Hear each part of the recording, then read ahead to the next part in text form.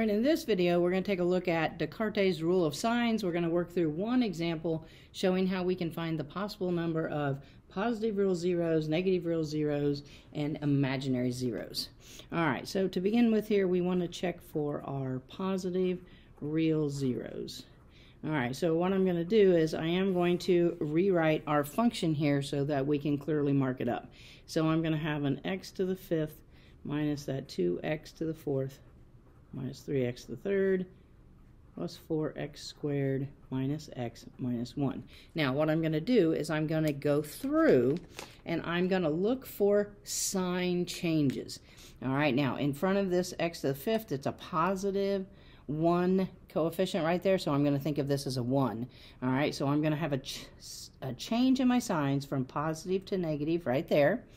Going left to right, I will have another one here. I will go from negative to positive. All right, and then there will be one more going from positive to negative. Okay, going from here to here, the sign does not change. It's negative, negative.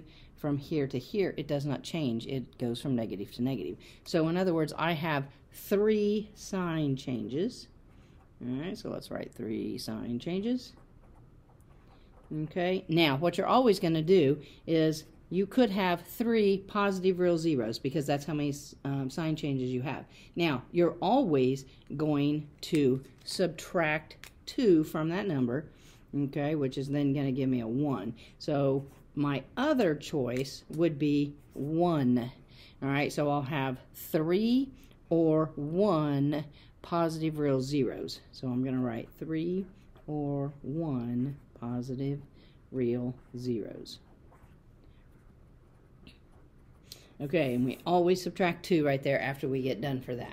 Okay, now we're going to go through and check for negative real zeros. So negative real zeros. All right, now on this one, we're not just going to write down that original function here. What we're going to do is we're going to plug in a negative x. All right, so you did this when you tested for symmetry, a lot of other things tested for even and odd. All right, you should be to the place where plugging into a negative x into the function is something that you can do. All right, so that's the first thing I'm going to do. I'm going to take a negative x to the 5th power minus 2, plug in a negative x to the 4th power minus 3, plug in negative x to the 3rd power plus 4, plug in that negative x minus a negative x, and then minus 1. Now I'm going to go through here and simplify it. We know that a negative 1 raised to an odd power will still give me a negative, so this one will be a negative x to the 5th. A negative raised to the 4th power will make it an positive coefficient. The positive times the negative 2 in front will leave it a negative 2x to the 4th. A negative raised to an odd will make it negative. So this term will be negative times the negative in front, turns that to a positive, 3x to the 3rd. A negative raised to an even power, that turns that into positive, times the positive in front, means I'll have a positive 4x squared. All right, negative times negative makes it a positive, and then minus 1. So when you're checking for negative real zeros, you're going to first plug a negative x into the function and simplify it out. Then you're going to look for your sign changes. Here it goes from negative to negative, nothing. Negative to positive, yes, that's a sign change. Positive to positive is not, positive to positive is not, and then this positive to a negative is a sign change. So on this one, I have 2 sign changes.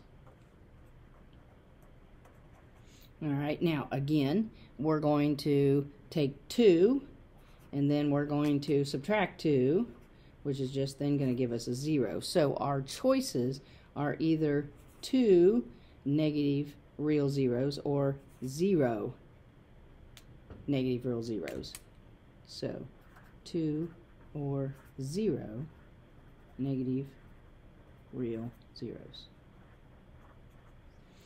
All right, now what you're going to do for the imaginary zeros, we're going to construct a little chart, okay, and we are going to have to remember what we've just found here. we're going to have to know the degree of the original function. All right, so since it's in standard form, I can just look at that beginning term. Okay, my degree of this original function here is a 5, so I will use this for finding my imaginary zeros. I will use the fact that I found 3 or 1 positive real ones and 2 or 0 negative real ones. Okay, so keeping all of that information in check here, let's write our chart out that is going to be very helpful. So we're going to do a chart for our imaginary zeros.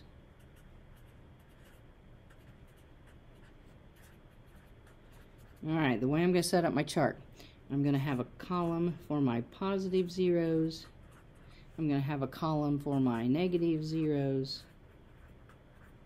And then I'm going to have my imaginary. Ooh, didn't spell that right. There we go.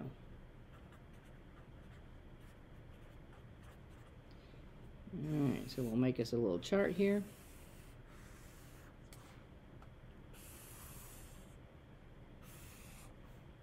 Alright, now if you recall, we had 3 or 1 positive.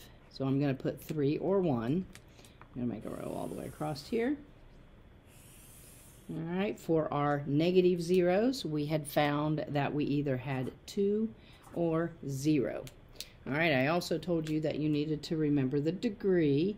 So the degree from that previous page was a 5. Alright, now what I'm going to do is I'm going to take that degree 5, I'm going to subtract the sum of the positive and negative zeros. So 3 plus 2. Alright, 3 plus 2 is 5. 5 minus 5 is 0. So I have 0 possible there. I'm going to take the degree 5 and I'm going to subtract the sum of the positive and negative zeros. So 1 plus 0 there is a 1. 5 minus 1 gives me a 4. So I either have 0 imaginary zeros or I have 4 imaginary zeros. Alright, so this little chart is really handy. You just list after you've found your positive zeros, you've found your negative zeros, alright, and you remember the degree of that original function. Alright, then you subtract the degree minus the sum of the positive and negative ones, the degree minus the sum of the positive and negative ones, and that will tell you how many imaginary zeros you have. So pretty straightforward. Alright, definitely something that you need to memorize, alright, from a pattern, but once you get it, then this is a relatively simple concept. Definitely thanks for watching. If the videos are helping, please be sure to share with your friends so that they can benefit too. Thanks.